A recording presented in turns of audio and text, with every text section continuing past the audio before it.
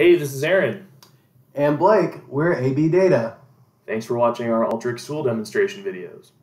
In this video, we're taking a look at the unique tool. The unique tool can be found in the blue preparation category. We're going to be using the example that Alteryx provides, as we normally do here in our video. So let's grab a unique tool.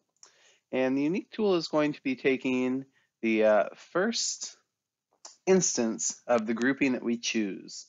So on this list, we're choosing first name, last name as what we're looking for. We do have some duplicates on this list that are going to get dropped off, but we'll see that we have a lady named Kim Smith in our record, or customer ID number 91, record number 5 here. And we may have another Kim Smith in our unique list. And it looks like they're actually different people, because we've got Kim Smith with ID number 39 has an address on Kenyon Place. And the other Kim Smith has one on Harlan Street. So we probably want to look at multiple or more criteria here to make sure that we get the right one. So let's go ahead and use another grouping. So we're going to say first name, last name, and address this time.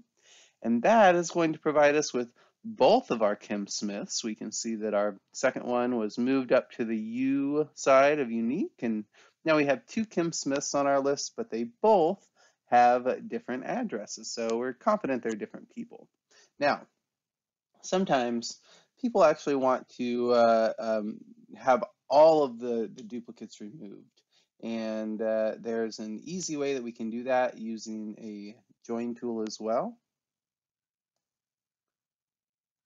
So let's go ahead and look at that example now as well. We can see again Kim Smith gone from this list, but let's look at a different sample that's not up there. So we're going to again say first name, last name, and address for our unique field.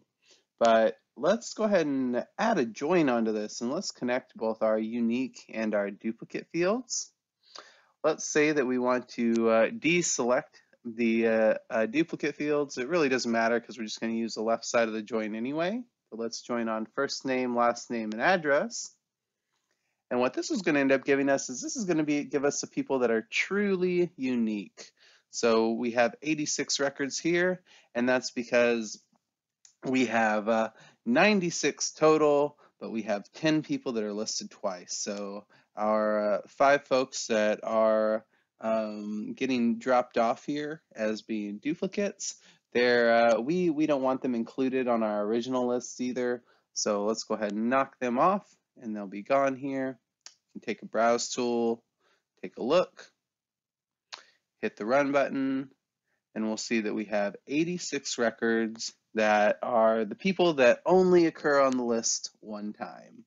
Thank you for learning with us today. Good luck on your Alteryx journey.